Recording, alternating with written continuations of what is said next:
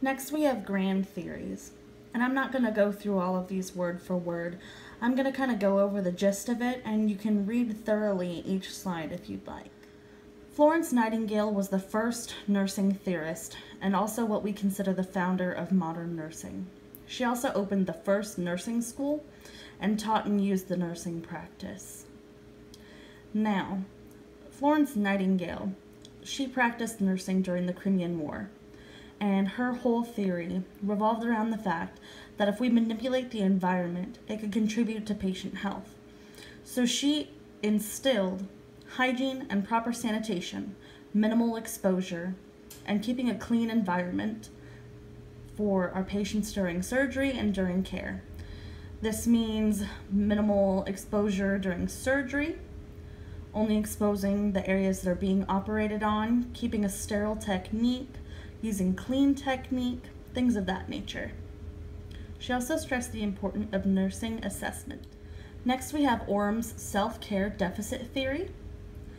This revolves all around the patient either performing care for themselves or the nurses continuing to assess and perform the care for them until they're able to do it for themselves.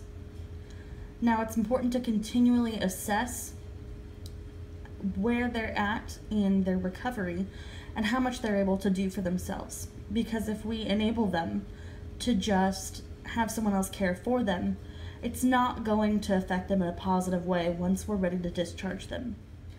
Henderson's principles and practices of nursing basically just revolves around the 14 activities that patients should be able to do for themselves or that nurses assist our patients with until they are able to go home and be independent or peacefully die. Then we have Johnson's behavioral system. With this one, it's important that we see that patients are more than their disease. They're a collection of behaviors and activities that they maintain in a regular day. It's important that we help them to achieve and maintain balance, especially after an illness. Then we have Newman's systems model. With Newman's systems model, we view the patient as an open system that's constantly exchanging with their environment and their internal self. Our role as nurses is to help them cope with stressors that come from within, that come from their interpersonal relationships, and things that come from the environment. Abdalla's patient-centered care is pretty self-explanatory. Every patient should have individualized care based on a general plan that we utilize. We should involve the patient's family in their plan of care or whoever they designate as family. There are 21 nursing problems that Abdallah felt that we needed to meet the patient's physical, psychological, and social needs. On this slide, I have the first 5. And on this side, I have 6 through 21. A lot of these are a little more in-depth than they really need to be. But the basis of all of this is that we need to care for the patient as a whole and treat every system and make sure that our plan is individualized to the patient. Next, we have Levine's theory of conservation.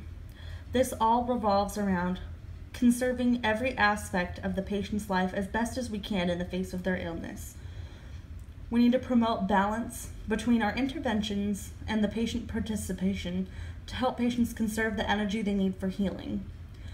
We need to conserve structural integrity by limiting the extent of tissue involvement and damage, conserve their personal integrity by involving them in their care decisions and also allowing for privacy, and then also conserve their social integrity by facilitating patient interactions with family and loved ones. Next, we have King's goal attainment theory. The nurses should view a patient as a unique personal system that's constantly interacting and transacting with other systems. This basically revolves around the idea that, again, every patient is unique and they have a lot of things that make up their life and who they are. So we need to assist them in becoming active participants in their care by working with them to establish goals, their own personal goals, as well as our goals in our care plans for attaining, restoring, and/or maintaining health. Next, we have Roy's adaptation model, which is very simple. The nurse's role is to help a patient cope and adapt to changes that are going on with them during their illness.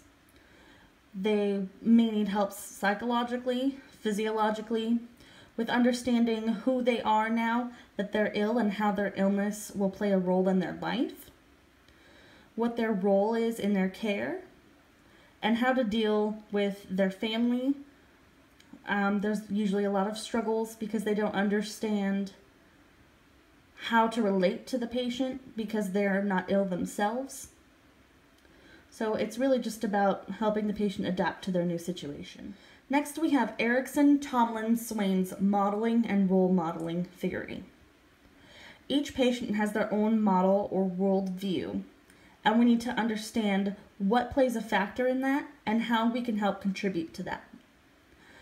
They also play a role in allowing them to utilize resources to make appropriate changes or role model attaining optimal health. So a lot of this involves education and referrals in helping the patient to maintain the easiest lifestyle they can possible during their illness. Next, we have Watson's theory of caring. This one you'll see a lot, and it's very important. There are 10 curative factors that she used in her theory, and a lot of them are kind of hard to understand, but the basis of it is that we need to understand each aspect of the patient and provide care, and not just nursing care. We need to actually care about each individual part of this patient and how we can help them to adjust to what's going on. Next, we have Rogers, Parse, Newman's Unitary Beings, Human Becoming, Expanding Consciousness Theory. This stresses again that patients are unique and are constantly in interaction with themselves and with the environment. The basis of this theory is to be truly present with the patient and accept their views. So I'm sure you noticed that a lot of these theories are a little bit repetitive and they all kind of go hand in hand. What we need to remember is that we should be caring, all-inclusive, involve family, whoever the patient may consider that to be, and we need to understand that a patient is not just their disease.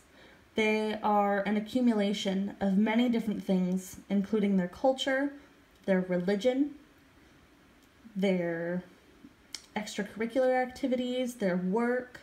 We need to consider all of these while we're providing care. And the reason that these theories are important is because we need to be able to, from beginning to discharge, understand why this patient fell ill, the different behaviors that could be causing it, ways that we can assist in changing these behaviors, resources for these patients who don't know how to change these behaviors. So it's all about acceptance, including every aspect of their life, and education.